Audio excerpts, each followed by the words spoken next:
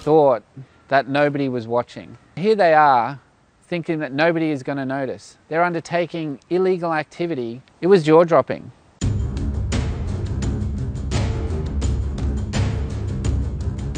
Adani have gone rogue and started secret illegal drilling at their Carmichael coal mine, and the consequences could be dire. An explosive news story has revealed that Adani have started work without permission by drilling into the Great Artesian Water Table. In the process, they are trashing environmental protection laws, threatening Queensland's groundwater at a time when over half the state is in drought, and showing blatant disregard for the rights of traditional owners who oppose the construction of this mine on their ancestral lands. Adani don't have all their approvals yet, but they're acting as if they're above the law. In 2016, the Queensland government granted Adani an environmental authority. It said that Adani could not begin work until they could prove that their mine wouldn't threaten priceless water resources like the million-year-old Dungmaballa Springs. But guess who was in charge of making sure Adani followed the rules? Adani was. The Queensland government largely leaves it up to mining companies to self-report their environmental impact, and up until now they've been taking Adani at their word.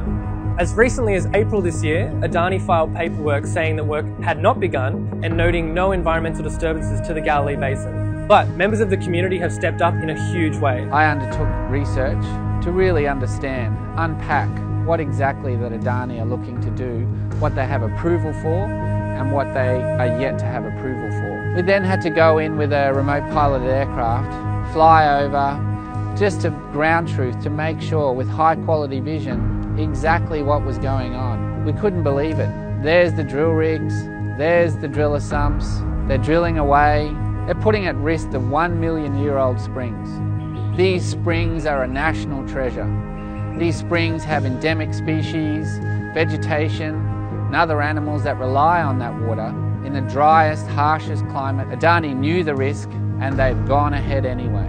And Adani provided false and misleading documentation to the Queensland government. In short, Adani lied.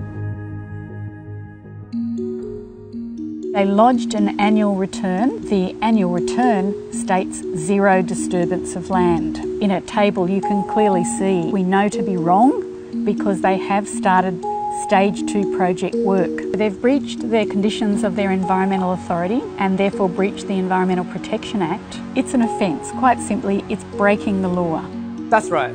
Adani are so desperate to build their monstrous coal mine that they've broken the law and just started doing it, and then lied about it to the government. But we have a chance to hold them accountable. The Queensland government can and should prosecute them. We really don't know the impact the Adani mine will have on Queensland's water. Ultimately, it's the government who has the prime job of taking evidence of unlawful activities and stopping unlawful mining. The Queensland government must prosecute Adani for these crimes immediately. But this isn't going to happen by itself. Add your voice to the call to make sure the Queensland government do the right thing and prosecute Adani for these crimes.